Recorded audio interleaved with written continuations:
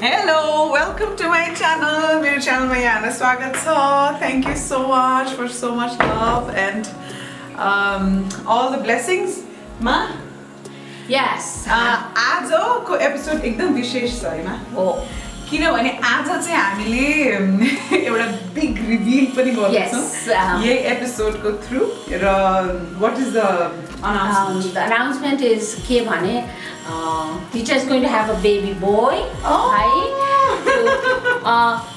हामीले धेरै ढिलो थाहा पायौं है अब हामीले एक्चुअली थाहा पाउन पनि खोजेको थिएन तर एउटा सर्टेन पोइन्टमा चाहिँ नि थाहा पाइदो रहेछ त्यो स्क्यानहरु गर्दाखेरि त्यसै भएर we are very happy to tell you all that we are going to have a baby boy. So हुन त हामीलाई जे भए पनि फर्स्ट चाइल्ड हैन हाम्रो मुटुको टुक्रा जे भए पनि it wouldn't have been a difference. Any difference हुँदैन थियो कुनै डिफरेन्स हुन्थेन तर पनि म इन अ वे चाहिँ खुसी पनि छु हामीलाई थाहा भयो किनभने फाइनली हामीले रुमलाई रेडी गर्नलाई हामीलाई सजिलो पनि भयो धेरै कुरामा सजिलो पनि भयो र आज यहाँले एकदमै मामी र मेरो कतिवटा एपिसोड स्पेशली हाम्रोमा ब्याकप्याक एपिसोडलाई यति माया दिनुभयो अडियन्सले र बेबी चेकलिस्ट पनि हेर्नु भइहाल्यो यहाँहरूले के चाहिन्छ बच्चालाई भनेर र आज चाहिँ हामीले एकदमै यो स्पेशल एपिसोड र मामीले आफ्नो नलेज अनुसार मेरो नलेज त के म त फर्स्ट टाइम मदर हो everyone is a mother first time जुन पनि कुरा पहिलोचोटि नै हुन्छ जिन्दगीमा हैन सो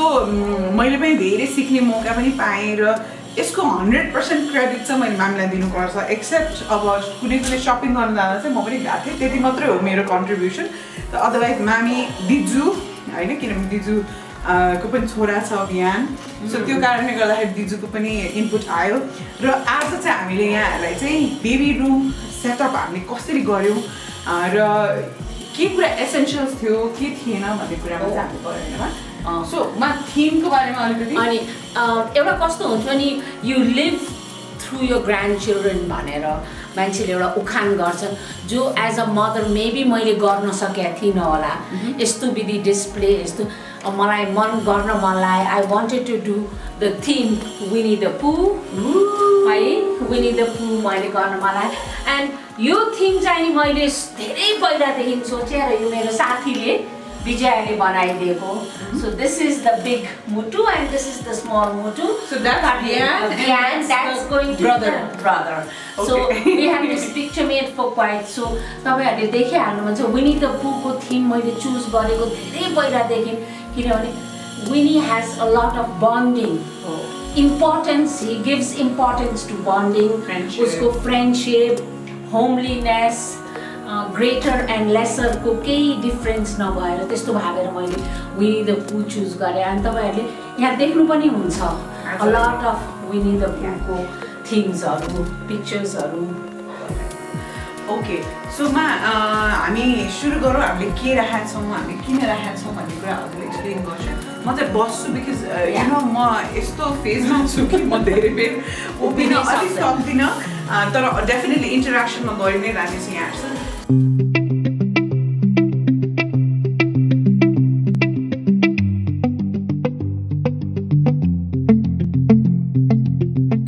बच्चाको कोठामा आउने या जो भए पनि बाबुआमा बाजे बजे जो भए पनि सैनिटाइजर अहिलेको कन्डिसनले अहिलेको पेन्डेमिकले गर्दाखेरि सैनिटाइज हात धोएर आउने चाहिँ जरुर गर्नु होला सबैभन्दा इम्पोर्टेन्ट पर्सन रिचा हो किनभने she is the momo she needs midnight snacks midnight cookies hot drinks मिमी र मम्सको एसेन्शियल्सहरु creams food cream butter cream जो कि मामा अल्सो नीड्स अ लट त्यसैगरी यो सबै त्यही हो यो चाहिँ नि एउटा डाइपर ब्याग हो हामीले रिफिल गर्छौं यसलाई तर यो चाहिँ नि सेट डाइपर ब्याग हो अब यहाँ चाहिँ नि उसको मेडिकल एसेन्शियल्स अब यो अहिले भरिया छैन किनभने he is not home yet this is all his pumps मिमीकै प्रोडक्ट्सहरु use गरिराछौं हामीले ब्रेस्ट पम्प्सहरु पनि अनि त्यसपछि वी हेभ हिज ड्रअर क्लोथ्स को अर्गनाइजर ताकि हामीलाई छिटो छिटोमा फेर्नलाई सबै चीज बब र्याप्स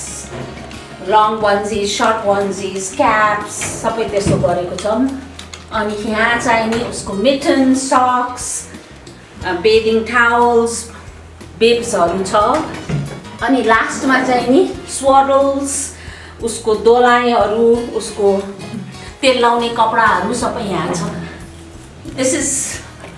नट द्याट मच फिल्ड अब यहाँ चाहिँ नि वी हेभ बेबीको बच्चाहरूको सिँगार पटार गर्ने क्रिम तेल नङ काट्ने कपाल कोर्ने पाउडर लाउने यो सबै एउटा बास्केटमा छ अनि अर्कोमा चाहिँ नि उसको नुहाउने सामग्री स्याम्पू बडी लोसन उसको बाथटबको प्ले सबै यो छ अनि यहाँ फेरि डाइपर्सहरू स्टोर गरेको छ यहाँ खोलतन्नाहरू छ यहाँ बेडसिट्सहरू छ यहाँ टावल्स त्यहाँ सबै मिनीको डाइपर्सहरू अनि यहाँ उसको लुगा ह्याङ गरेको छ अनि यहाँ चाहिँ नि उहाँको पाउपोसहरू छ अब कतिवटा लाउन पाउने हो कतिवटा लाउन नपाउने हो एन्ड देन रमा त्यो सबै बिहानबाट हामीले पास गरेको है सबै रिसाइकल गरेको किनभने बिहान उसको बिग ब्रदर हो र बिहानले लगाएको सबै कुरा जतन गरेर दिजुले राखेको भएर चाहिँ हामीले प्रायः त्यहाँको सामानहरू स्पेसली सुज अनि त्यो डाइपर ब्याग्सहरू चाहिँ हामीले बिहानकै युज गर्दैछौँ बाँकी मामी अनि यो एउटा बडो राम्रो चिज आएको रहेछ यो आइकिनको यो क्लिन गर्ने स्यानिटाइज जस्तो गर्ने and this is a store where हामी सबै चिज राख्छौँ अब यो चाहिँ नि डाइपर ब्याग जो कि रिचाले अब फ्यान्सी ब्याग बोकेर हिँड्न पाउँदैन she has to use this type bag and then we have the अर्को बेबी भने अलिकति ठुलो भएपछि उसलाई बोकेर हिँड्ने यहाँहरूलाई यस्तो लाग्ला कि हामीले धेरै चिज छ यो कोठामा तर यहाँहरूलाई म एउटा सानो कुरा धेरै रिसाइकल चिजहरू एउटा त हाम्रो पहिलो नाति पनि छ त्यसकोबाट पनि हामीले धेरै चिज ल्याएको छ खालि हामीले नयाँ लिएको भने यो क्रेप र यसैसँग आएको यो झुलुङ्गा र यो एउटा कभर्ड अब एउटा कुरा यहाँहरूलाई म यो क्रिपको बारेमा के गर्छु यो क्रिप तपाईँहरूले देख्नु होला के पनि छैन राख्न पनि हुन्न केही पनि बच्चा सुताउँदाखेरि किनभने बच्चाले त्यो तानेर मुख छोप्छ र एसआइडी भने त्यो सास फेर्न नसकेर कहिलेकाहीँ एक्सिडेन्ट्स हुन्छ भनेर बच्चा सुत्दाखेरि ओढ्ने ओढाउने बरु तातो न्यानो लुगा लगाइदिने तर यसै सुताइदिने अनि योसँग एउटा झुलुङ्गा आएको छ यो झुलुङ्गा चाहिँ नि हामीले उसको डे उठेको बेलामा उसँग राखेर गफ गर्ने काखामा नराख्ने अनि अर्को एउटा यो मिता भन्ने कम्पनीले एउटा यस्तो किसिमको पुतली बनाउँछ जसमा यो यसबाट झुस केही पनि आउँदैन र यो सबै क्रोसेले निट गरेको खेलौना हो अनि अब अफकोर्स यो त बुक्स पिलो बुक्स भइहाल्यो जो कि सुतिरहेको बेलामा आँखा खोलेर हामीले गफ गर्ने जो कि हामी धेरै उसलाई काखमा लिन चाहन्न यहाँ मुनि एउटा हाम्रो भेरी ट्रेडिसनल चिज मैले हालेको छु यो हाम्रो मेरो माले मेरो जिजुमुवाले सबैले भने बच्चा बोकेर हिँड्दा बच्चा सुत्ने ठाउँमा झस्किन्छ यो कर्द राख्नुपर्छ भनेर यो कर्द भने फलामको टुक्रा गर्नु भए पनि हुन्छ यो चाहिँ नि खुकुरीमा सान लाउनेलाई मैले मोडेर यसरी बाँधेर उसको यहाँ सिरान मुनि राखिदिन्छु उसलाई सुत्ने बेलामा है अब त्यहाँ पनि हामीले एउटा राखेको हुन्छ र हामी सकेसम्म जहाँ जाँदाखेरि पनि त्यो कर्द साथमा लिएर हिँड्छौँ उसको डाइपर ब्यागमा पनि हामीले कर्द राखेको छौँ अब अरूको पार्ट अफ द रुममा जाउँ अब तपाईँहरूले देख्नुभयो यो पनि यो ल्याम्प सेड पनि उसको दादाले युज गरे बिहा मेरो ठुलो नातिले युज गरे यो स्टिकर चाहिँ नि हामीले पिन्चेस भन्ने एउटा बनाउने ठाउँ छ त्यहाँ बनाएको इट्स पिन्चेस आर्ट कोर यसमा बनाएको र उहाँलाई थिम चाहिँ नि हामीले दिएको यहाँले देख्नुभयो त्यहाँ पनि विनी द पू छ अनि यो चाहिँ नि एउटा नाइट ल्याम्प हो it has music in it अनि यसले माथि ताराहरू देखाउँछ which is very friendly to the kid अनि यो चाहिँ नि फिडिङ एरिया हो जहाँ कि रिचाले बसेर बेबीलाई नर्स गर्छ फिड गर्छ रिल्याक्स गर्छ and we have nice feeding उसको पिलो छ आजकल त सब चिज यस्तो एन्ड पिक्चर्सहरू छ अनि पर्दाहरू सबै विनी द पूको थिममा हामीले यो पर्दा खोजेका छौँ। ओके, अब त यो कोठा चाहिँ नि कुनै उसैको निम्ति स्पेसली बनाएको थिएन। पहिला हाम्रो यो फ्यामिली रुम टिभी हेर्ने ठाउँ थियो, अनि त्यसलाई हामीले टिभी रुमलाई अर्को ठाउँमा शिफ्ट, अर्को बेडरुममा शिफ्ट गऱ्यौँ। यो अलिक उज्यालो भावेर बेबी फ्रेन्डली भावेर रुम बेबीको निम्ति राखेको। अनि यहाँ यो किन छ भनेर पनि मान्छेहरू एकदम क्युरियस हुनुहुन्छ, आइम स्योर होइन। यो उसको ड्याडी अमेरिका, मेरो छोरा अमेरिका बसेर पढ्दाखेरि हामीले उसका गएर बसेर पुरा अमेरिका टुर गरेको फोटोजहरू हो यो। अनि यो रकिङ चेयर चाहिँ नि उसको ग्रान्ड आई मिन मेरो हस्बेन्डले बुटवलमा बनाउनु भएको। We had not been able to use it. अब अहिले कस्तो मौका पर्यो कि उसलाई यहाँ काखमा राखेर बाहिर हरियाली देखाउनलाई बाहिर। अब अहिले एउटा कुरा म भन्छु, अहिले यस्तो काठहरू पनि पाउँदैन कि म जति तिर्छु भने पनि बनाउन पाइँदैन कि। यो यति पुरानो हो, तपाईँको 30-35 वर्ष पुरानो यो काठ चाहिँ। यहाँ यस्तो यस्तो ट्रेजर छ यो पुरानो सामानहरूको, तपाईँहरूले छक्क पर्छ। But this is very very relaxing. त्यही भएर पनि मामी वाज क्वाइट स्केप्टिकल, राख्ने र भन्छ थियो। र हामी सबै जान्छ होइन यो राख्नुपर्छ, यो चाहिँ एकदम रिल्याक्सिङ छ। कोही आएर यसो बस्यो, बच्चालाई लियो भने पनि हामी घर परिवारकै मान्छेहरू चाहिँ मलाई चाहिँ नि यो किनभने इट फेसेस हाम्रो गार्डनलाई फेस गर्छ र बच्चाले यसो ग्रिनरी र फ्रेस एयर पनि उसले हेर्न पाउँछ। अब यहाँहरूले भन्नु होला यो टिभी किन होला, यो पहिला टिभी रुम थियो मैले भनेको थिएँ। The TV is not in, त्यति पनि युज गरेको छैन। यो बुक ऱ्याक चाहिँ नि रिचाको बुवाले बनाइबक्छ, उसको माइतबाट उसले ल्याएको। सो हामीले यसलाई बेबीको बुक्स बनायौँ। अनि विनी द पू, अनि उसको सफ्ट टोइज जो कि उसले अहिले खेल्ला नखेल्ला तैपनि सजावटको रूपमा हामीले राखेका छौँ। ओके, अब जस्तै तपाईँले उहाँ उसको बेबीको ड्याडीको देख्नुभयो, यहाँ उसको फुपूको छ। उसको ड्याडी युएसमा थियो, उसको फुपू केम्ब्रिजमा पढिरहँदाखेरि पुरा केम्ब्रिजमा उसको कलेजेसहरूको टुर, उसले पिएचडी गर्दाखेरिको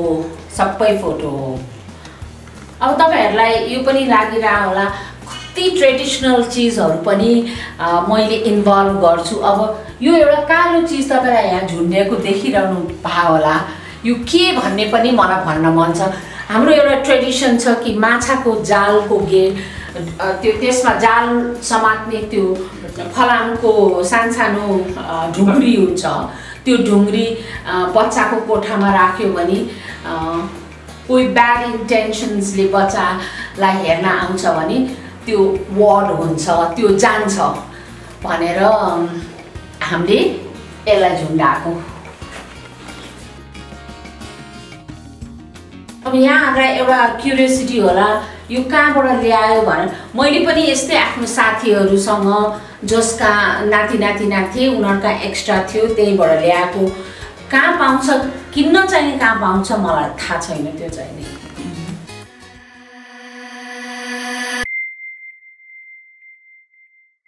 वेल यहाँहरूले मामी टुर गराइदिइहाल्छु, एउटा सानो टुर है बेबी रुम सेटअपको। तर मलाई लाग्छ एज बेबी कम्स, जस्तो बच्चा आइसकेपछि अझै धेरै कुरा एडअप हुन्छ। जस्तै यहाँ मैले एकदमै मिस गरेको चाहिँ एउटा बेबी मेरो र दिपेशको पिक्चर पनि हो होइन। र अहिले एकदमै धेरै चाहिँ त्यो के भन्छ हात खुट्टाको के अरे डाई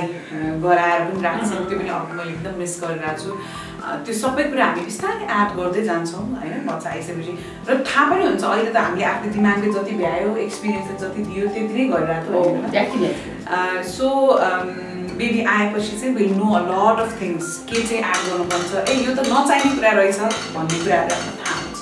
यो बेबी रुम सेटअप त यहाँले हेर्नुभयो। अब एउटा क्वेसन मलाई एकदम धेरै कमेन्टमा आउँछ, मलाई थाहा छ। त्योभन्दा अगाडि नै म भनिदिइहाल्छु कि ल बच्चाको कोठामा त बच्चाको मात्रै सामान छ या बस्ने कुर्सीहरू मात्र छ, आमा चाहिँ के गर्छ त, आमा कहाँ बस्छ भन्ने एउटा क्वेसन हुनसक्छ होइन। सो मेरो बेड जहाँ चाहिँ म बस्छु या भनौँ न यो क्रिब जुन छ हामीले यसमा इन्भेस्ट गरेको कारणै के छ भने यो क्रिबलाई चाहिँ तपाईँको जुन कोठामा पनि लानु मिल्छ है डोराएर। र यो चाहिँ बच्चाको डे रुम हो है, जहाँ म यहाँ भुइँमा एउटा ओछ्यान लाएर तेल पनि लाउने छु, सुत्केरीमा हैन र यो चाहिँ कस्तो क्रिब छ भने तपाईको दिउँसोभरि उसलाई यो क्रिबमा यही राख्यो बेलुका यही क्रिबलाई मजाले हामीले डोराएर मामीको कोठा या मेरो कोठामा लगेर उसलाई सँगै सुताउन सक्छौँ सो यो चाहिँ सुत्ने कोठा चाहिँ होइन यो चाहिँ डे रुम मात्रै हो तर अब पछि ऊ ठुलो भएपछि उसका पनि आफ्नो एउटा कोठा चाहिन्छ र यही नै कोठा नै उसको कोठा हुन्छ जुन चाहिँ हाम्रो पहिला टिभी रुम थियो द मम्सको एन्ड मिमी इन कोलाबोरेसन विथ युमा नेपालको यो एपिसोडमा आज हामीले एउटा सानो सेक्सन राखेका छौँ जुन सेक्सनमा चाहिँ हामीले बुझेको मामीले बुझेको र मैले देखिआएको र मलाई चाहिँ त्यस्तो नपरोस् है भन्ने मलाई लागेको कुराहरू चाहिँ फ्यु टिप्स चाहिँ हामी यहाँहरूसँग सेयर गर्न गइरहेका छौँ सो हामीले चाहिँ एउटा न्यू बोर्नलाई यहाँ भिजिट गर्न जाँदाखेरि चाहिँ अपनाउनु पर्ने रुल्सहरू केही टिप्सहरू चाहिँ हामी दिनेछौँ सो फर्स्ट वानमा अब एउटा कुरा बच्चालाई भेट्न जाँदाखेरि यसो फोन गरेर कुन समय राम्रो होला हामीहरू आउनलाई भनेर त्यो सोधिदिनु भएमा त्यो एकदमै राम्रो हुन्थ्यो किनभने सुत्केरी र बच्चा घरमा आउँदाखेरि कुन बेला खाने कुन बेला सुत्ने कुन बेला उठ्ने त्यो एकदमै कन्फ्युजन जस्तो भइरहेको हुन्छ 1 महिनासम्म त्यसै भएर प्लिज त्यति चाहिँ नि यहाँहरूले कन्सिडर गर्नुपर्छ पर्मिसन फोन गरेर पेन्डेमिक छ सो यहाँहरू यदि भिजिट गर्न जानुभयो र टाइम मिल्यो जाउँ भन्ने भयो भने चाहिँ प्लिज आफू पनि एकदमै क्लिन र क्लिननेस र हाइजिनलाई चाहिँ एकदम प्रायोरिटी गरिदिनु होला यदि यहाँ अरू ठाउँ गएर अनि यहाँ भनौँ न सुत्केरी र बच्चा भेट्न जाँदै हुनुहुन्छ भने त्यो कदापि नगर्नु होला सिधै आफ्नो घरबाट सुत्केरी र बच्चा भेट्न जानु होला भनौँ न लुगा फेरेको हुनु पर्यो नुहाएको हुनु पर्यो र घर छिर्नुभन्दा अगाडि सेनिटाइज गर्नु पर्यो होइन आफूलाई त्यस पछाडि मात्रै घरभित्र छिर्दिनु होला आफ्नो विचारहरू पोजिटिभली दिनु होला ताकि उहाँहरूले गरेकोमा केही खोट या केही नहोस् उहाँहरूको मन नदुखोस् नयाँ आमा बाबुलाई मनमा केही हामीले त यो गरेनौँ जस्तो नहोस् सो भनेको मतलब आफ्नो एडभाइस त दिनु होला तर पोजिटिभली दिनु पर्यो र न्यू पेरेन्ट्सले नयाँ परिवारमा हुन्छ नि आएको बच्चाको विसेस सुत्केरीको विसेसलाई चाहिँ रेस्पेक्ट गरिदिनु हो त्यही नै हो एकदमै हो टिप नम्बर 4 चाहिँ के छ भने सुत्केरीलाई कम्प्लिमेन्ट गरिदिनु होला यो चाहिँ मेरो एकदमै मनदेखि किनभने मैले देखेको छु हुन्छ नि ए कस्तो मोटाको कस्तो काली भएको कस्तो हुन्छ नि लाइक कस्तो कस्तो खालको कमेन्टहरू आउँछ नि यसै पनि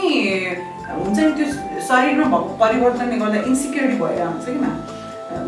मलाई त्यस्तो इन्सिक्योरिटी केही छैन सोफार होइन तर न्यूबोर्न आमालाई भइरहन्छ जस्तै हामीले पोस्टपार्टम डिप्रेसनको पनि कुरा गऱ्यौँ कति कुराहरू भइरहेको हुन्छ कि दिमागमा र फेरि आफ्नै मान्छेले आएर ए तिमी त के भएको यस्तो ए तिमी त साह्रै मोटाएछौ या दुब्लाएछौ या तिमीले यो गर्नुपर्छ त्यो गर्नुपर्छ धेरै त्यसमा पनि फोकस नगरिदिनु होला सक्दो कम्प्लिमेन्ट गरिदिनु होला किनभने स्पेसली फर्स्ट टाइम मदर्सहरूलाई त तपाईँहरूले त्यो गरेर इन्करेज गर्ने नै पर्छ आजकलको यो जमानामा सबैको हातमा मोबाइल हुन्छ तर नयाँ बच्चालाई धेरै फोटो खिच्ने धेरै फोटो लिने त्यसलाई बोकेर खिच्ने त्यति चाहिँ नि अलि त्यति एडभाइजेबल छैन अब उस बच्चाको बाबुआमाले गर्छन् द्याट इज उनीहरूको आफ्नो नर्म्सहरू चोइसले गर्छन् त्यो पनि एउटा अहिलेको सिचुएसनमा टिप्पै हो भनेपछि गएर तपाईँले पर्मिसन लिएर मात्र गर्नु होला त्यही पनि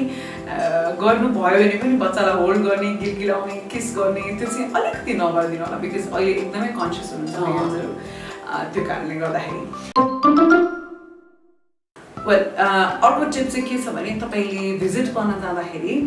एकदम हेभी पर्फ्युम लाउने डियोड्रेन्ट लाउने वा चुरोट खाएर ठस्स गनाएर जाने त्यो पनि नगरिदिनु होला किनभने आउट अफ रेस्पेक्टको कुरा हो यो चाहिँ है यदि यहाँहरूले भिजिट गर्दै हुनुहुन्छ हुन्छ नि सबैलाई सोधेर जाँदै हुनुहुन्छ भने चाहिँ त्यो दुईवटा कुरा चाहिँ एकदम याद गर्नु यदि यहाँ स्मोकर हुनुहुन्छ भने पनि हुन्छ नि चुरोट खाएर गएर वास्स आउने त्यो किनभने एउटा सेटअपमा बसी एडजस्ट भइसकेको हुन्छ क्या स्पेसली सुत्केरी बच्चा होइन र फ्यामिली त्यो कारणले त्यसलाई पनि रेस्पेक्ट गरिदिनु होला जस्तै बच्चा सुतिरहेछ भने आफ्नो एन्टरटेनमेन्टको निम्ति त्यसलाई बोकेर उठेर खेलाउने काम चाहिँ नि नगर्दिनु होला किनभने अहिलेको सिचुएसनमा यो सबै चिजलाई हामीले मध्यनजर एकदमै गर्नुपर्छ। एउटा आखिरी यहाँहरूलाई सजेसन भन्नुहोस् या हामीले